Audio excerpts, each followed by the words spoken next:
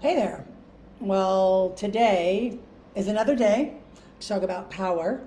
And to be honest, I just recorded this and then deleted it, and now I'm recording it again. And I'm trying to get this Facebook Live thing, the hang of it.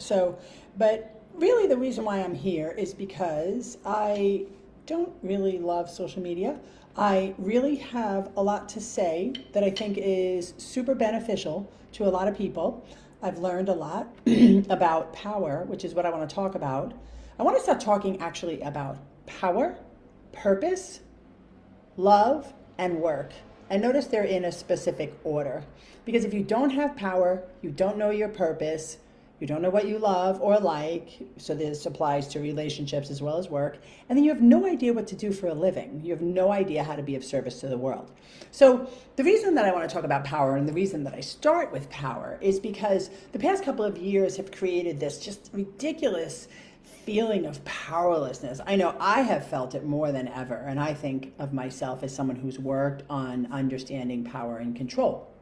And so this constant feeling of being told what to do and what to think and how to think it, and if you didn't think it right or you did think it right, someone approved or disapproved, it leaves one with a feeling of anxiety and just being constantly provoked to be in a state of dis-ease, which is not powerful at all. And the worst part about it is that we're constantly being told that you don't have power, I don't have power because someone else has it.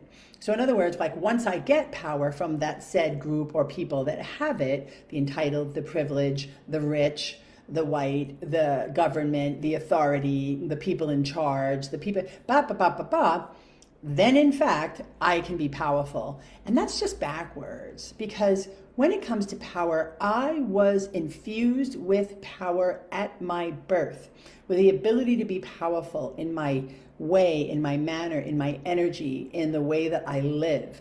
And I had no idea, because I was filled with a whole bunch of conditioning around lack of love, lack of money, lack of relationship, lack.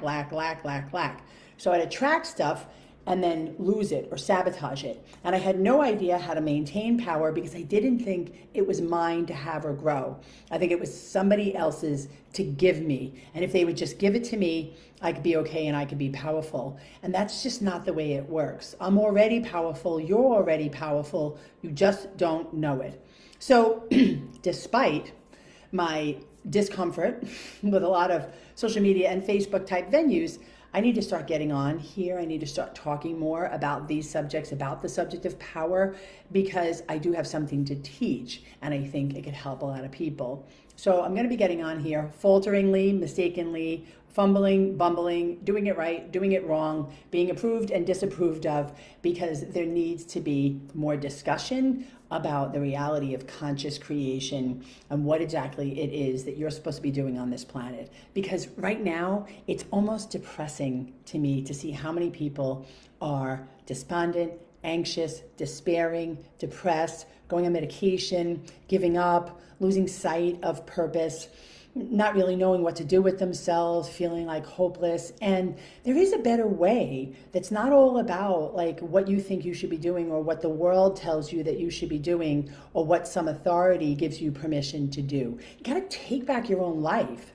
You have to know that power is within you and it's up to you to explore it and grow it. And that's what I'm gonna be talking about. If you have any questions, I'm Nicole at NicoleDevlin.com. I can be reached that way. I hope you stick around, because I'm going to be talking a lot. Hopefully. We'll see.